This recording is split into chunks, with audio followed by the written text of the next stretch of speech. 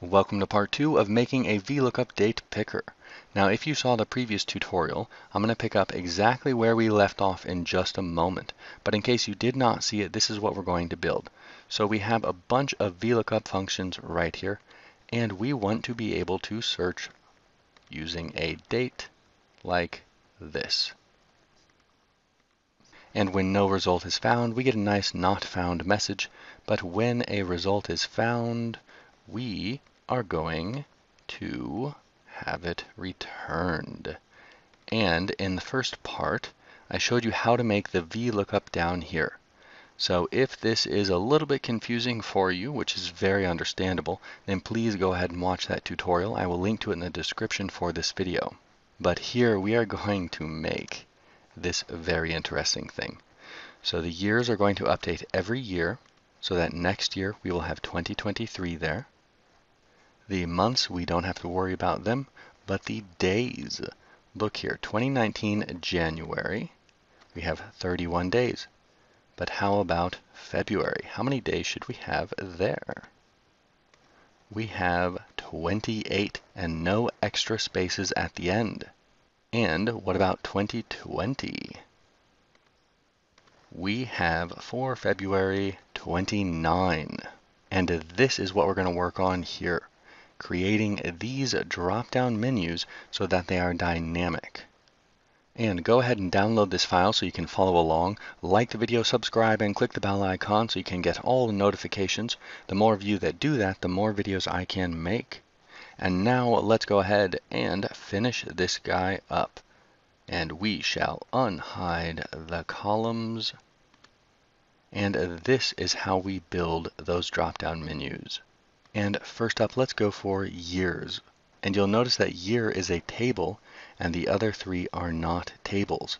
And the beauty of that is so that if I go ahead and add 2023 right here, it will appear right here. But we are not going to be adding anything by hand. No, we are not.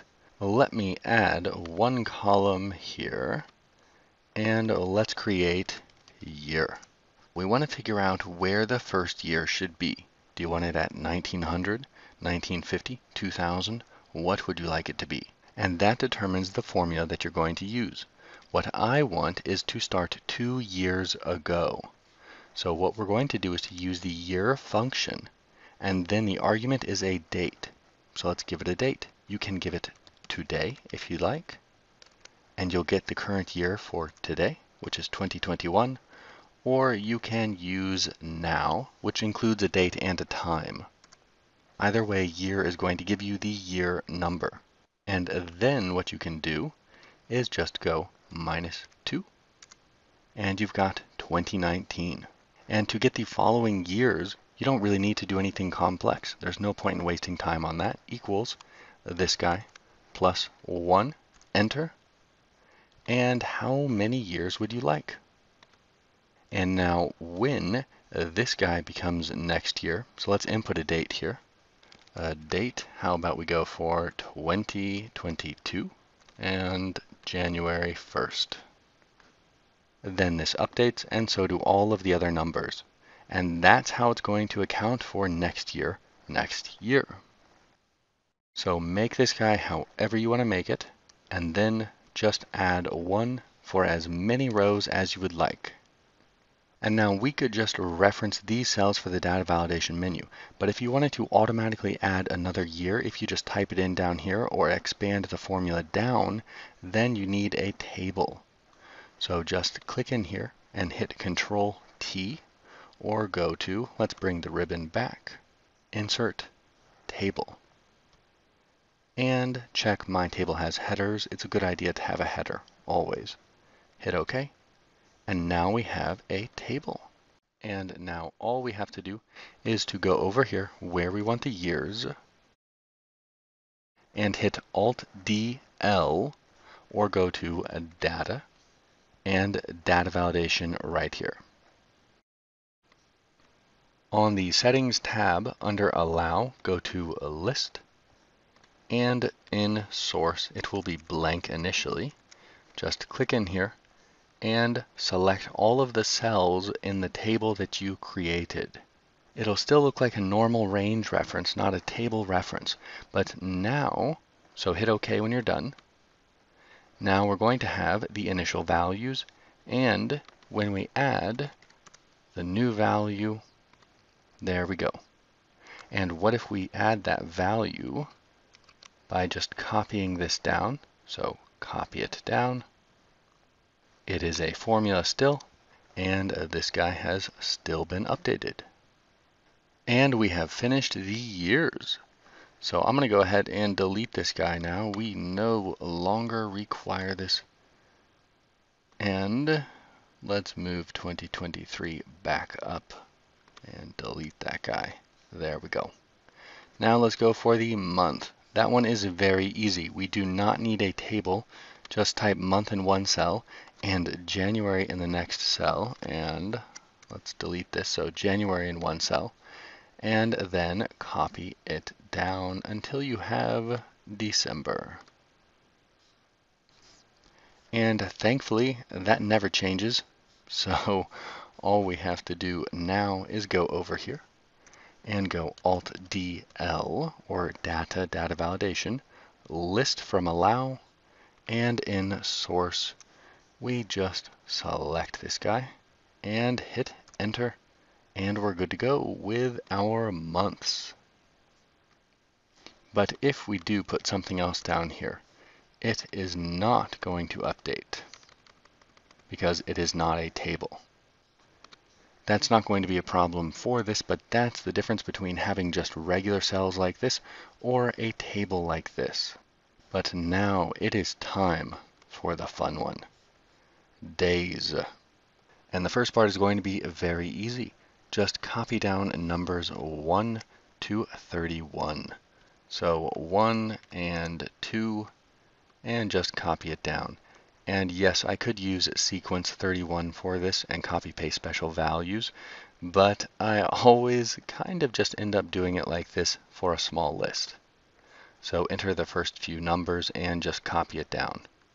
So all the way to 31, and you want to have all of the days that you can possibly have, and 31 is the max.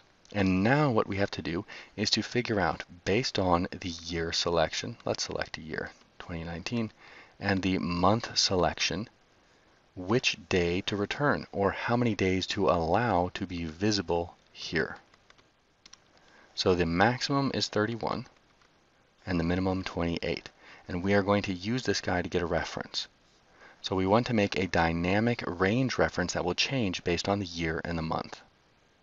And let's build that in pieces. So the first thing is to get the date. And if you watch the previous tutorial, you will understand how we're going to do this.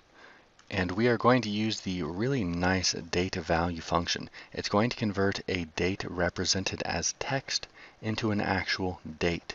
So all that we have to do now is to build a date from these pieces over here. And the first part is going to be the month. So let's select the cell with the month, and we'll update these references for the ranges a little bit later. But now let's just get this guy working. So date value for the month. Then an ampersand to concatenate the next part. Well, it's going to be a day, but we don't need to select a specific day because remember the desired end result is to return the number of days. So I don't really care that much. All I need to do is to figure out which month and year we are dealing with.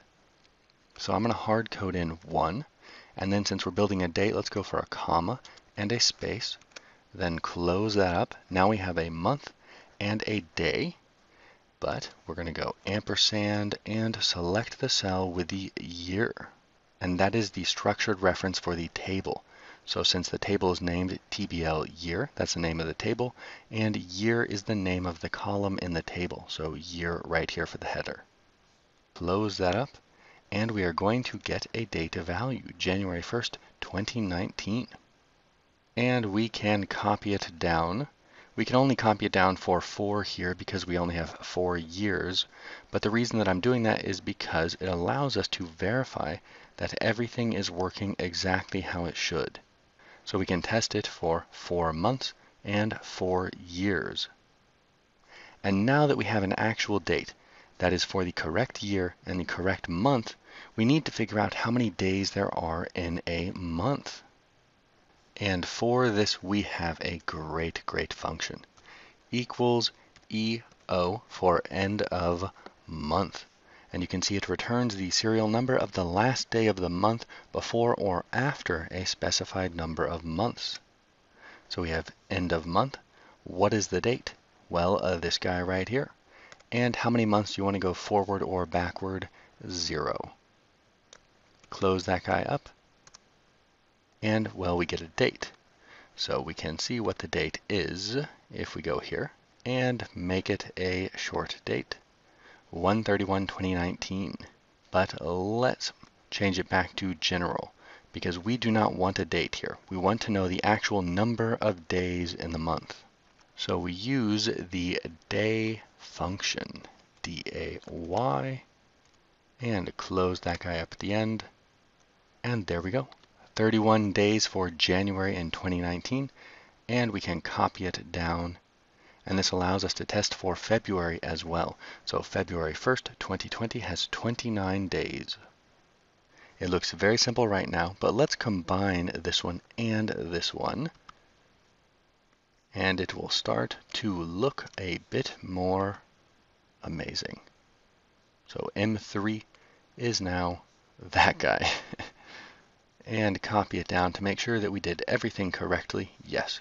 So everything works, and now what we're going to do is to use this to figure out how many rows to reference right here. And there are many interesting and fun ways to actually do that. We are going to use the indirect function for this one. And this note here, final day data validation formula, all that means is that this guy is going to be the final formula that we use within our drop-down menu over here for the day. But these other two were just to help us build this guy right here. So it doesn't really mean anything in the final version. You would go ahead and delete these 3 columns. Well, let's delete it and get it built.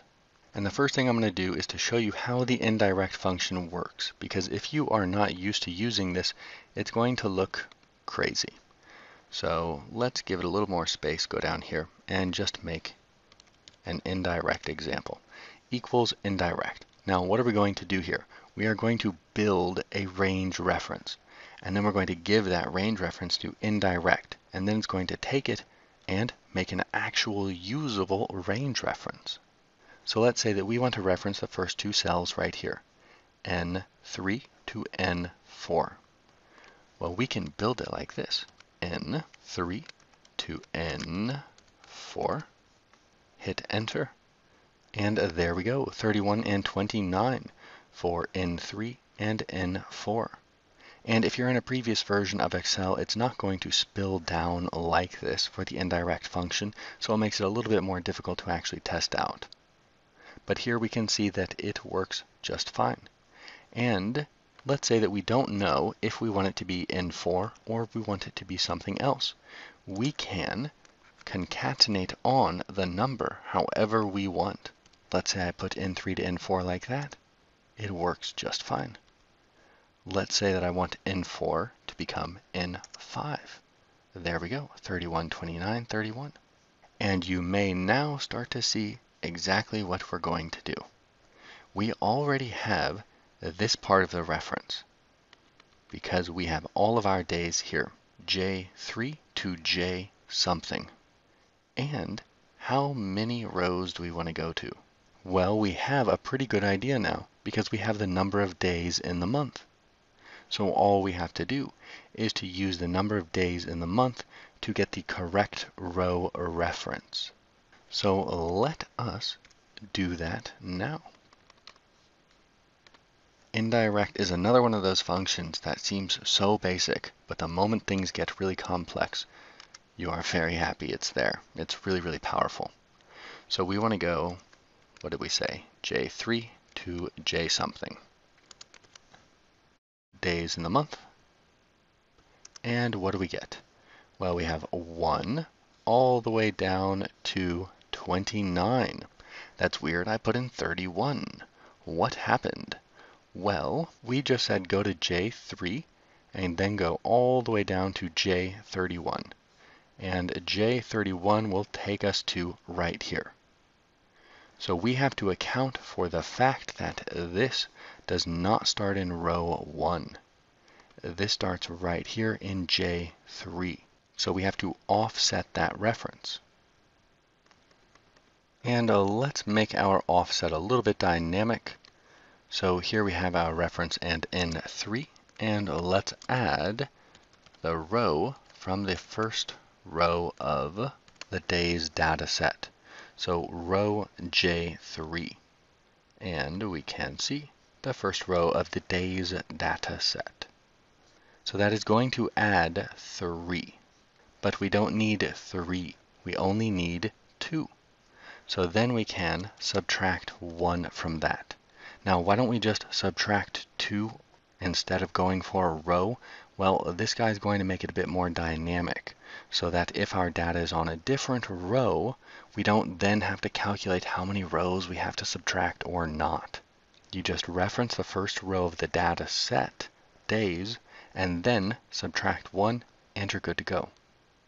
So when I hit enter now, and we go all the way down, there we go, 31.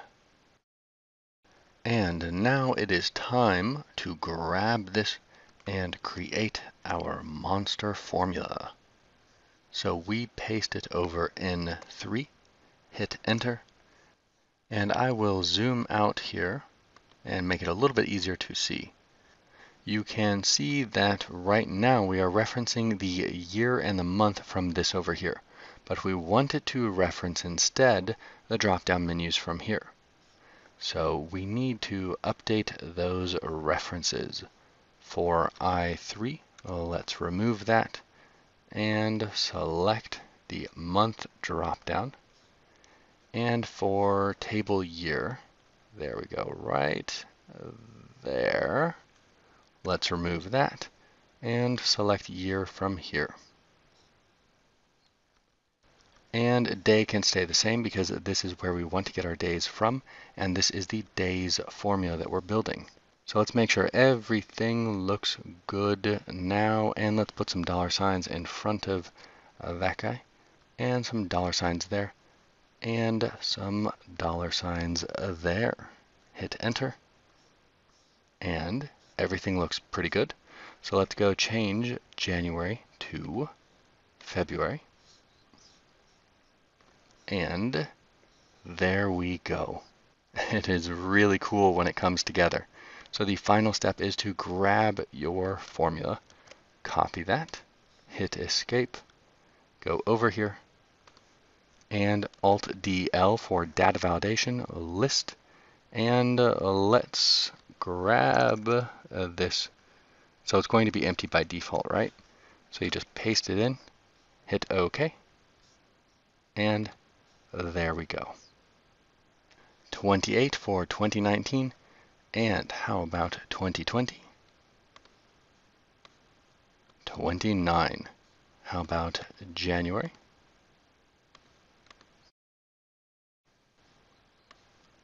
31. It does take a bit of effort to get here, but the final result is really quite nice. And when you combine this with using the Vlookup for the dates, it can be really something nice.